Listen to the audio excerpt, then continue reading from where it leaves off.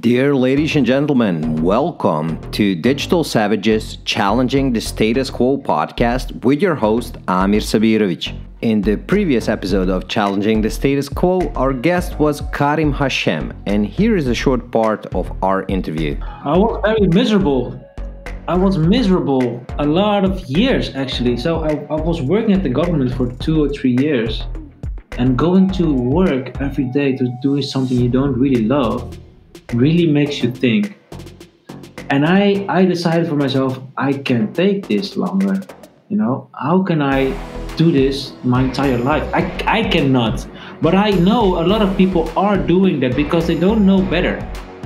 So what I did, I made a plan.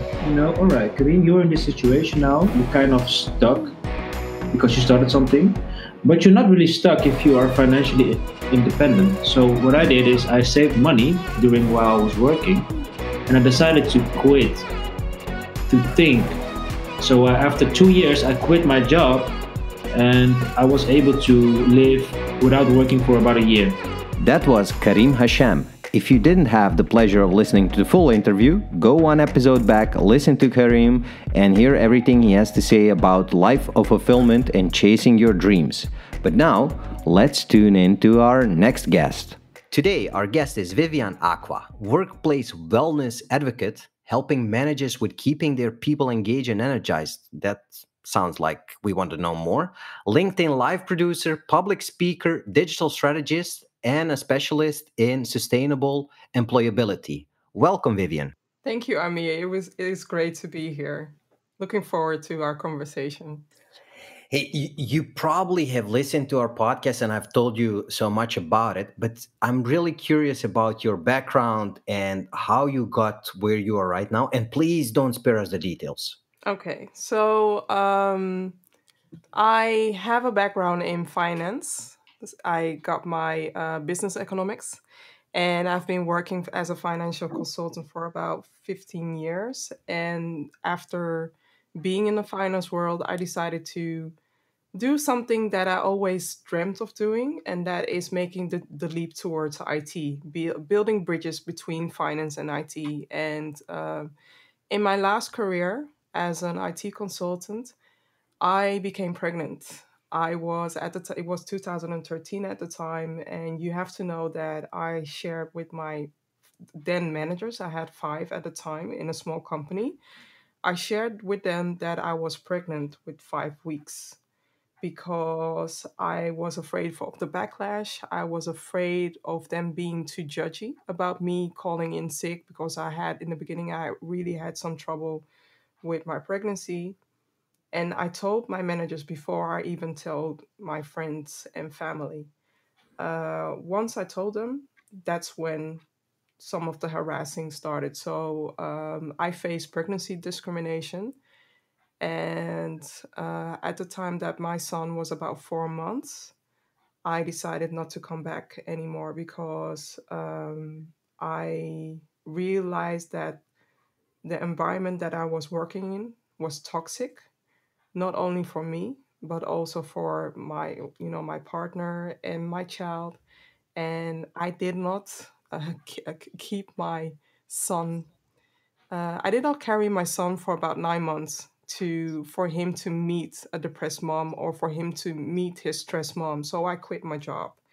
And realizing at 4 months, I noticed that my son was watching me, following me all the time. And then I realized that I am a role model from day one. And that's when I started looking into my own health. So I first started out as a nutrition advocate, and people came up to me asking me for advice, asking me for their health. I even did a cooking program called Cooking Back to Our Roots. That's where I learned a lot of the producing skills, the live producing skills. And 4 years ago, I noticed that a lot of people were complaining about their workplace and about their managers, about their colleagues. And I knew I had to do something about that because I am raising a child who at the moment is 6, but he's a biracial boy. So once he becomes an adult, if he becomes a manager or having his own company, it's up to him. But I know that I want to do my best to create that best workplace that he is entitled to, better than what I had.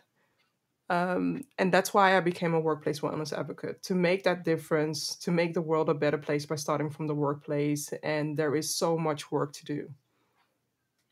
Hey, and of course, there is a huge gap before you finish the school. Hmm. Can you tell us a bit about where you grew up, how that went? Were you Hmm. always living in the Netherlands, or Yes. some background to before you started the university? Yeah. So I'm born and raised here in Amsterdam, but my roots lay in Ghana. My parents came from Ghana, and I have always been bound in Amsterdam, though I moved away for a bit for a different relation.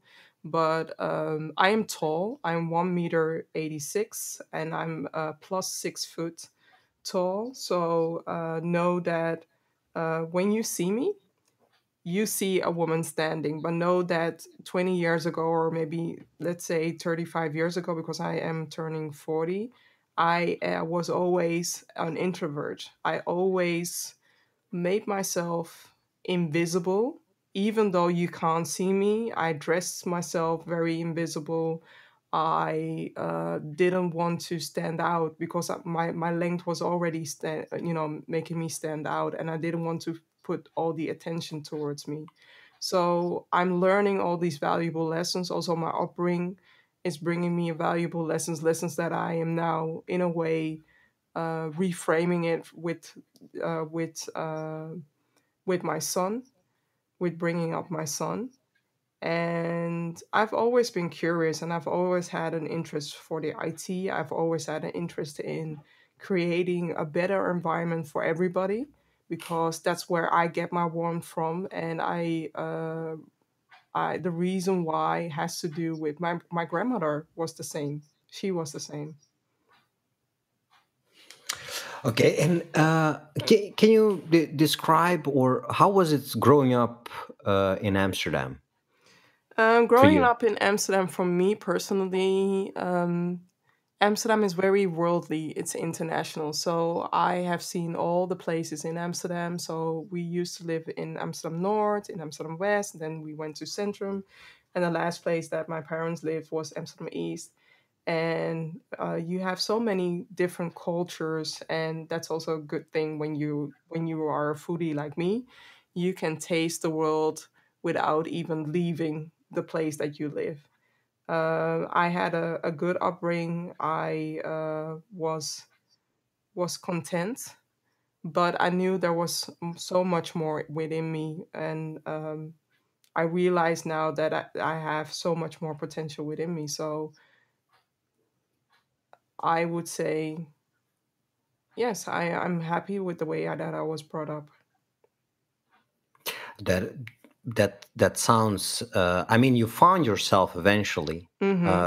and I think the upbringing and the influence of your parents, your grandparents, etc. Mm-hmm. They're all accountable in the end. Definitely, definitely. I mean, I come from a background where family means a lot. So, my father's friends are my uncles, my mother's friends are my aunties, and everybody is connected to everybody. So, in that time, we didn't have WhatsApp, but there were so many people who knew about me, and if I was doing something that wasn't good, my parents knew before I even came home. So now that you have WhatsApp, I fear for the youth now, but there is a very tight connection with the Ghanaian community in Amsterdam. Yes, You had the cameras without cameras, yes, definitely, live ones. definitely, yes. Hey, and now that you're doing what you love and where your Hmm. passion lays, Hmm. um, what is your definition of success? When are you successful, and how do you feel about that? What can you describe the feeling behind it? I think that for myself, I start each year with a mood board or a vision board or whatever board you want to call it, because I think it's important to define your goals and tweak it when a pandemic happens, or pivot it when a pandemic happens. In But case of apocalypse, read this. yes, definitely, definitely. But you always have to have your dreams and you always have to have your goals. So I can describe how my vision board looks like. I already have Humanize the Workplace was something that is big on that board. What's also on that board is my partner and my child because I value my family. What's also on that board is amplifying your voice. I shared in the beginning before that I was really introverted. And if you would have told me maybe 10 years ago what I would be doing now, I would have slapped you in the face and say, no, you're kidding. But I'm doing it now because I have the confidence now and I've built up towards this moment. I've always been a talker and I love to chat with people.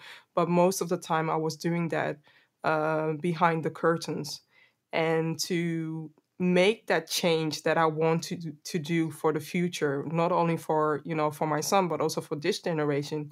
I need to speak up. And speaking up is something that I have been doing for a while, but definitely with the live streams that I've been doing with humanizing the workplace has been amplified. So amplifying my voice, it's also something that is on my mood board. And of course, I've also have a target, a money target on my mood board and organizing virtual summits. So there are a few things that I realize it's July and it's in the works. A few things are in the works, but the success already from humanizing the workplace has been humongous because I also had an image of myself flying across the whole world as an international speaker. Well, that flying part, because of this whole lockdown thing, isn't something up in the works, but it did manifest in a different way with me being invited to international events and people knowing my name even though they don't know me. They are hearing my name or have seen an episode or have listened to an episode, and that in itself is huge because here I am. I was thinking that being in Amsterdam and you know being acting like a mice, being quiet, even though this mice is 1 meter 86. I was keeping myself small, and now I know the mission that I have is I believe in it takes a village to raise a child, and that's how I treat humanizing the workplace by inviting different experts. I believe that everybody is an expert in their own way, inviting them to just have an honest conversation, just like we are doing right now, we are having right now. Hey, and can you describe the feeling you had once you were, as you described it, a mice, and now that you have a voice? Hmm. How do you feel now Um, compared I to that? feel, I feel that I feel valued. I feel seen. I feel empowered. I feel I have a lot of confidence. And at the time, I was more thinking about what others think about me. And it still matters what others think about me, but I don't let it write my mood or my script for the day. I'm also realizing that what I'm doing, I'm live streaming on Facebook, on YouTube, on Twitter, and on LinkedIn at the same time, making myself vulnerable for other people's to comment. And up to now, and I've been lucky up to now, I haven't had a bad comment, and I'm not looking for one. So don't please don't leave any bad comments because what I'm doing, I'm putting my heart in this. I'm putting my heart so that this generation and the future generation can at least work in a workplace where they feel valued. So uh, that in itself is inspiring me. And there is this quote like you don't have to feel small because when you are in a room with a mosquito, who's going to win? Is it you or the mosquito? Depends on your rigor to get rid of him. Well, No, kidding. Let's say that I don't know what's in my blood. I think I have chocolate in my blood, but the mosquito will win. And that's how I see myself when I am doing something out of my comfort zone. I always try to think of that phrase. What would you do if you had a mosquito in that room? Especially when you have a big room and you don't know where it is, the mosquito will win. It will buzz you, it will catch you, it will do something with you, it will drive you crazy. And that's what, I don't want to drive people crazy. I want to inspire people like a Hey, mosquito is doing that. my tactic is to lay still until it comes, and then it starts flying around my ears, and I slap myself silly. Yeah. No, I have And a I net. miss him always. I miss him always, and I slap myself. No. So- No, we have a net just out of safety, just so that my partner also can sleep because I drove him crazy. So we have a net during the summer times. We have a net to at least maintain our sleep. Hey, and what would be if I would give you a time machine and you could Hmm. fly to that introverted girl 15 years back? Yeah, What would be your advice to her when she would embrace, start? embrace yourself, embrace who you are, because you are going to be an amazing woman. You are going to do amazing things, and you are going to connect amazing people with another amazing people.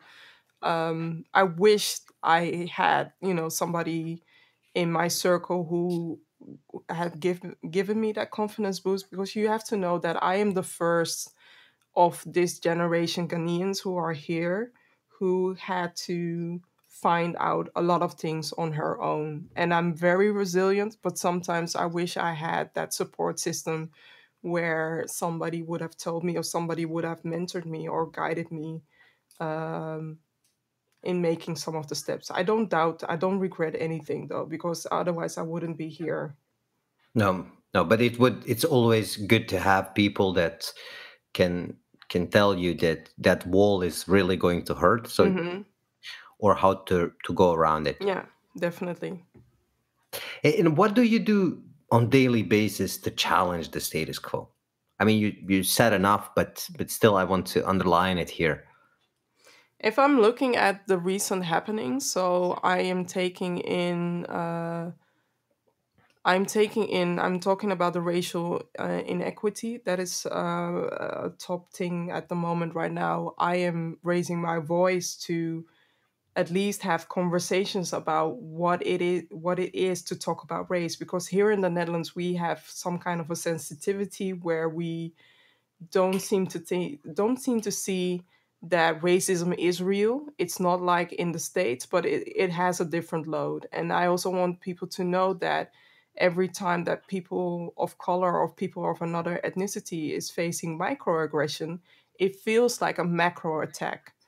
And that's how I am raising my voice to, again, make it happen for my son not to deal with the same BS that a lot of people of color are dealing with at the moment and before. That's and I mean, if you do that on daily basis, that must Hmm. be tiring. It To is tiring. It is tiring, and that's why in the beginning when it happened, I was losing a lot of my energy. But now I found a way to dose it, and I am introverted, so I am an ambivert. On those days that you don't see me online, or on those times that you don't see me online, I'm working, I'm writing, I'm working on other things that I still can continue with the fight or with the battle that I'm fighting for, but in my way, in my time, and also being mindful of my energy as well. so, what is the biggest challenge in this all? Is it understanding, no Mm-hmm. common ground, or are people just raised to put other people's into squares? There are so many things happening, but for me personally, I think that we can win so much when we get people to the listen and learn phase. I think that we have been, a lot of people have been acting like an ostrich where they kept their head in the sand. And now with this whole lockdown and also the international pain that everybody, almost every country had a demonstration regarding this where it was amplified, right? And we need to hold that momentum. So when we can help people to at least listen.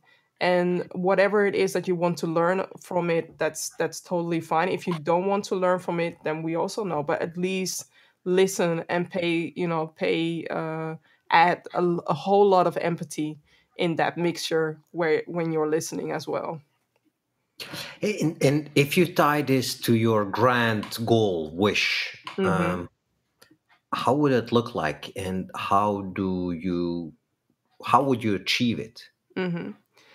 If I fast forward to the future, I would see like people who look like me but maybe talk like me don't feel that they need to put on a mask, or don't feel that they are the only one in the workplace, or don't feel that they aren't safe in the workplace, because you have to realize that there is so much talent outside, but a lot of companies are losing talents because they don't pay respect, or they don't create that safe environment. And it's a win when we can get to that safe environment. It's a win when we can have conversations, maybe about race, but also about the other things that we need to tackle to make the workplace human. Because what you need to know is people cannot be like Ronald McDonald, where they are the clown and happy all the time. They also have emotions. They also go through certain challenges. And when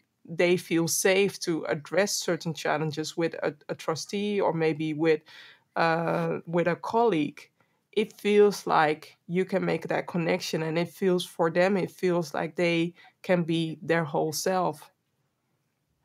We touched upon this subject previous to the podcast, but do you feel that the diversity and inclusion? So when we talk about this, I would say this should be the common way of common understanding of anybody, to look at people as human beings, not male, Hmm. female, colored, religious, whatever. Just may the best applicant win Hmm. for the job. Yeah. That would be that is my statement. So the best guy or girl will get the job, not. Do you feel that diversity and inclusion is a kind of forced term for companies to just have a checkbox? Yeah, we comply. They are treating it at the moment now, but it's up to advocates like us to challenge them and to really make an effort regarding diversity and inclusion, because it's not a checkbox. When they use it wisely, it can become more profitable. It can lead them to more business. It can lead them to more business. Because when I'm looking at the demographic for the Netherlands, in 30 years there is a different demographic. There are less white Western people in the Netherlands, and more people with a non-Western background. So you also have to see, you also have to look towards the future, where when you are making steps now regarding diversity and inclusion, and not only naming just the diversity officer who is the only diversity person within the company. No, you have to go through all the layers of your company to see if they are um, different representations, and different representations can lead to awesome awesome products, can lead to awesome clients, can lead to so much more awesome. And it's the the only way to go, right? It's the social way to go. If you want to be socially sustainable, you have to add that on the menu as well. Well, I hope we can tie that to your grand wish and goal, and we all become global citizens where we value each other on our skills, and not so Hmm. much of how we look like or how we talk or whatever. Hmm. Get rid of the biases. Yes, definitely. But before we can do that, we have to be aware of the biases. And that's why it is so important that companies who are investing in trainings, whatever bias there is, or investing in diversity trainings, that they don't treat diversity and inclusion as a one night stand. It has to become part of the DNA. It has to be part of, not only It has part to of the, be real, yeah, yeah, with real purpose and intention yeah, to get the diversity and inclusion within the true, company, and true. not be the we have 50% women. Yeah. just just to be able to say that. That's a safe Uh, thing to say. Sorry, that's a safe thing to say. Yeah, yeah. We want to look beyond the gender. There are so many different bias, there's so many different D&I topics, labels that are available. Look beyond the gender. I would almost I'm tend uh, um, to ask you what are all the abbreviations which exist among these things, but I will keep myself. I can share. One of them Yeah, yeah, yeah. is Just go. just I share just a want. I few. want. Ageism, sex, religion, of course, the ethnicity can be it, but also know that different education background is also you're also adding diversity and inclusion in that, right? So have different representations in your company, and if you don't know how, ask for experts, ask for people outside of your company to support you in that process as well. On your journey, Mm-hmm. I'm not going to call it a failure, Mm-hmm. but what is your biggest learning moment? What was your aha, your light bulb? Yeah, I don't see it as a failure. So when I No, no, started, exactly. So yeah, what a learning moment, the epiphany. learning moment was when I started 5 years ago. I started also working for. I created a nonprofit organization which was called Know Better Do Better, and it was there to raise awareness for diabetes and for being overweight, because my grandmother died because of that, and I wanted to do something in the non-Western culture. And I started working with a few scientists. The only thing is that I was seen differently because I didn't have that background, but I also am a firm believer, and I know it for myself. You don't have to have a certain education to know where somebody's heart is at. So the working together failed because of different reasons, and also me not trusting them, because in a way it felt like they wanted me to do all the job, but use my nonprofit as a way for them to gain subsidy, and I saw that. And 3 years ago, um, I worked together with the Diabetes Foundation, the Dutch Diabetes Foundation, and I created the show Cooking Back, which was the best thing that I created. And it's not a failure at all. I wanted to do, it was a dream to do a cooking show, and a cooking show where non Western people from different backgrounds and we are cooking together, because most of the times when people with a non-Western background or people from minorities are being addressed and they are talked about, and I wanted to include them because I cannot do this healthy cooking alone. But what I can do is have these conversations with them, and together we can create awareness, we can raise awareness, we can share information about what is it like to have diabetes type 2 or type 1, or what is it like to have pregnancy and diabetes, because we sometimes people forget that we need to include the people to raise awareness, to make that change happen for the better. And if we leave it all upon the scientists, I'm not discrediting any scientists, because I do know that we need them for the facts and we need them for certain things, but they sometimes also seem to forget the human part, that you need to include the group to make change happen. And last year, I ended that. I said goodbye to my nonprofit because I wanted to focus more on Viva la Vive with what I'm doing now with Humanize the Workplace. So I felt sad of, ending that nonprofit, but I am the utmost proud of the things, the lessons that I learned through that organization and through what I did with my cooking program. And where do you get all that inspiration from? I My secret is I get idea storms. So a typical way of how I get my idea storm is when I have a crappy night and I wake up like 4 or 5 a.m. and I write it down. And it happened to me for Humanize the Workplace. It happened to me when I started Viva la Vive, and it happens for me to me from time to time. So I have to have some lows to think and create, and also inspiration, right? Because I like reading, and I listen to a lot of audiobooks, and being inspired and seeing people what they do, it it something happens in my brain. See it in a way. I also see it as my connection with my gran, my connection with my spirituality.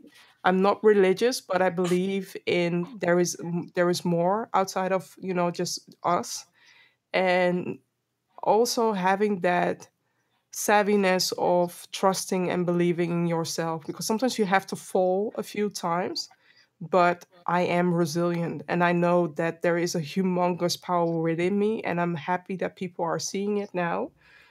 Somebody even commented me like, you are like Oprah, but the way you do it is so much more human, authentic, and the way you engage the people with, even with maybe a boring topic, you still make a boring topic sexy, and that's what I'm aiming for. So what would your superpower then be? What's your superpower? My son, really, truly, my son, really, because I would say that it happened when I became a mom. It happened, something released within me. There is this power, this inner Beyonce, maybe, or this inner Michelle Obama, or whoever, the inner Oprah. When I became a mother, some power was released in me, and I am using that. I am building that. And every time that I'm looking at my son, it's that moment when I'm realizing I am fighting this battle for him. I'm advocating for a better future for him and his generation. And it has to start now, because change takes time. Definitely. Definitely. Hmm. Hey, and what are you curious about right now? I am curious about, will there ever be a moment where we are going to be able to see each other, to hug each other, to even travel? Because the state that we are in right now, it is scary.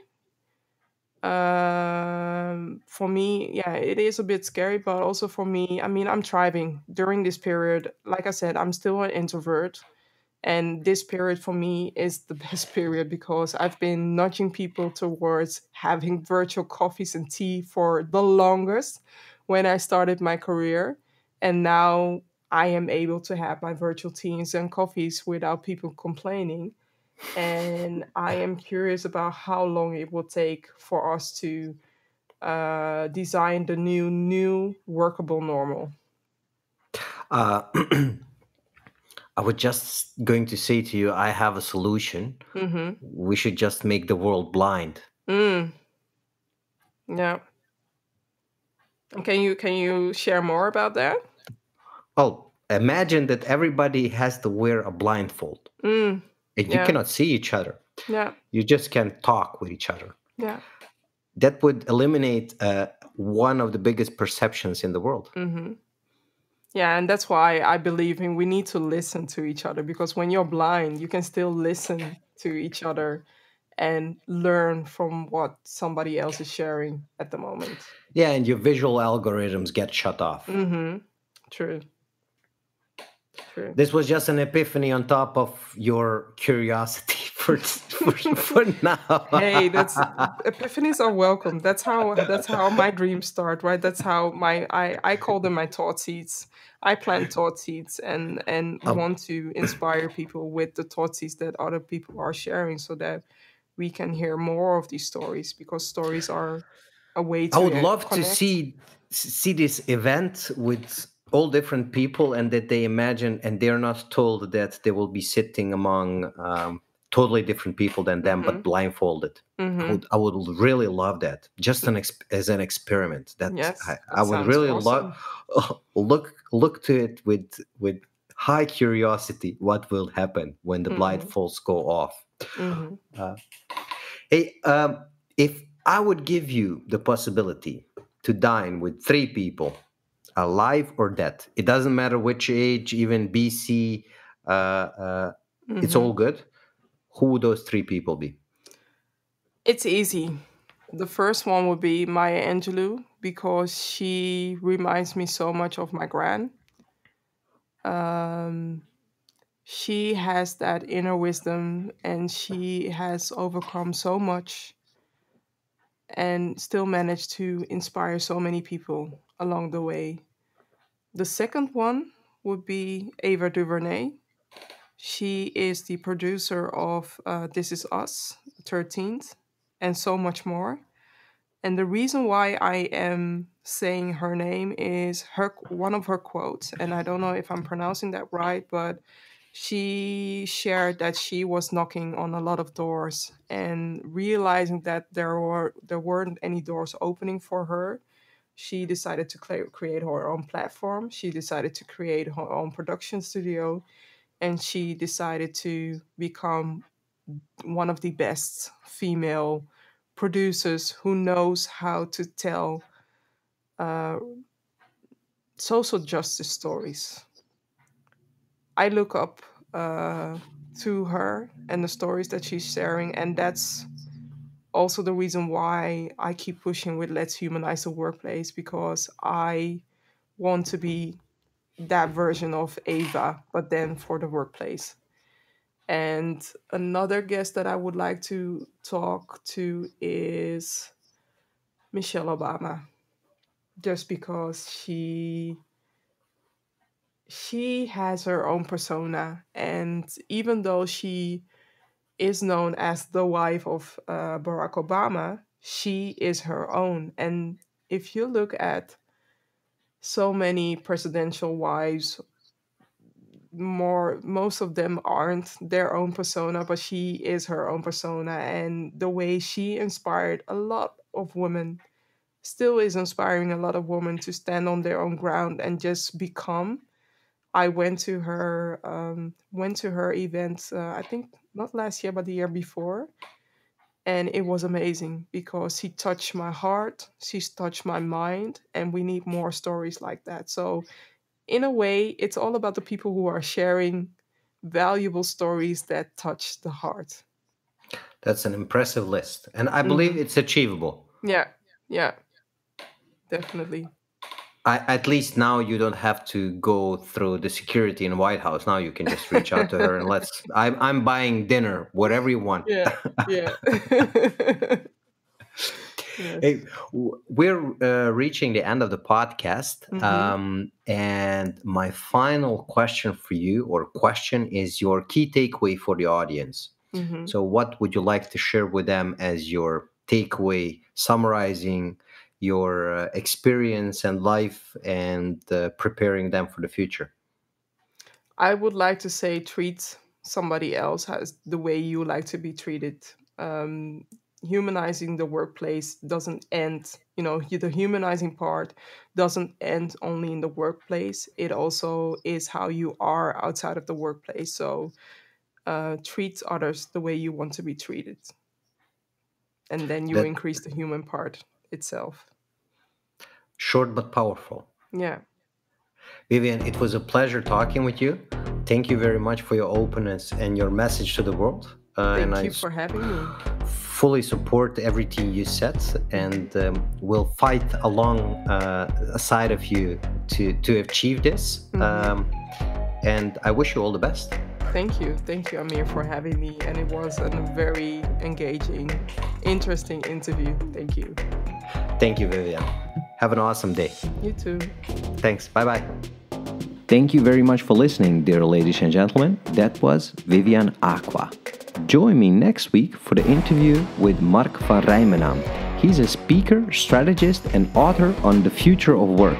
And here is a short part of our conversation. Well, I think it's very much tied to technology, because in the end, within the hospitality industry, it's all about caring for someone and being able to host someone and then deliver the best customer service. And I think the same applies to technology. We should use technology for the betterment of humanity, for the betterment of delivering a product or service that is there for us, not the other way around. Did this spark your attention? attention. Well, join me next week and hear everything Mark has to say about future of work, new organizations, and of course, technology.